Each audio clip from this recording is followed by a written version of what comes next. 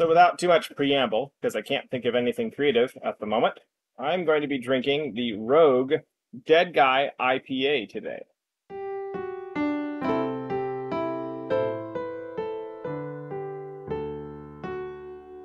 This one goes out to Jonathan, who gave me this beer.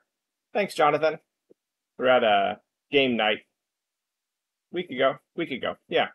And I'd already had two very delicious beers and sampled a few others, and I really had my limit for the evening. And he had these. So I just, took it. Well, he gave it to me, and I took it. Took it home, so I could enjoy later, when it was a good time to enjoy it. And now is that good time to enjoy it. And because of that, I get to enjoy it with y'all. Here. So this is the Rogue Dead Guy IPA, and it weaves Citra and Mosaic hops, and a subtle malt body. A subtle malt body that's par for the course for most IPAs. Rogue is an Oregon brewery, so I'm expecting this to be West Coast style, except the use of Citra and Mosaic hops, it's going to be more citrus and tropical, generally speaking. And so it'll be interesting to see how a beer that's not promoted as a hazy or Northeast style IPA uses these more tropical and citrus hops to make a good flavor. I guess they're probably just being creative within whatever lines they choose to draw, and not trying necessarily to fit within this is a Northeast or this is a West Coast. That's entirely based on my reading of the can and their lack of particular categorizing labels. It definitely smells tropical. I mean, it's right there. It's kind of the mango, passion fruit, pineapple kind of side of things.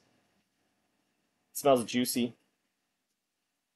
The color is definitely to the dark side. It's almost honey, rather than being paler. And it does not appear to be filtered either. So I'm guessing they used, it's a slightly more roasted malts, slightly more roasted malts than some other IPAs, or I would say within the pale ale category, it's to the darker side of the pale category. Taking a drink. Dry, floral.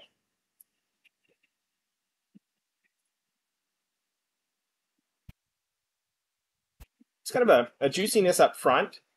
It's like it's hinting like it's going to become sweet and like smoothie-like, but then that stops short, and you're left with this really basic West Coast style. Not basic as in simplistic, but basic as in this is common to the craft.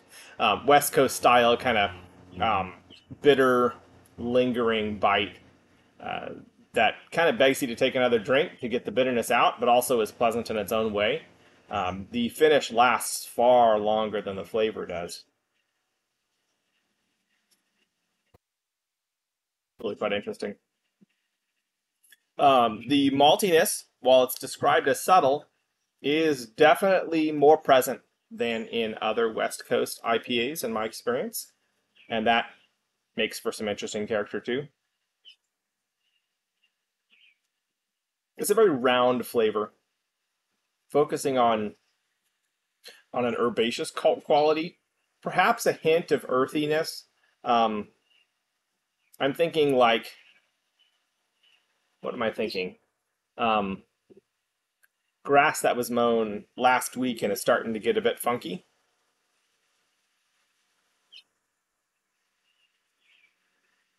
Yeah, that's really pleasant. It's there's enough of a character or body to it that it invites savoring, I think. You don't necessarily want to slam this. I mean, if your beer is about slamming, you're drinking the wrong beer. That's an actual rule, right?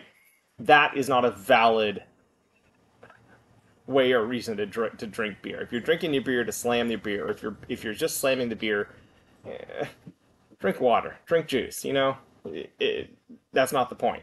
But there's beers that you want to drink quickly, and there's beers that you want to savor, in small sips. This really isn't a sipper, but mouthful at a time. But you don't have to, drink, drink, drink, drink, glug, glug, glug to get it down.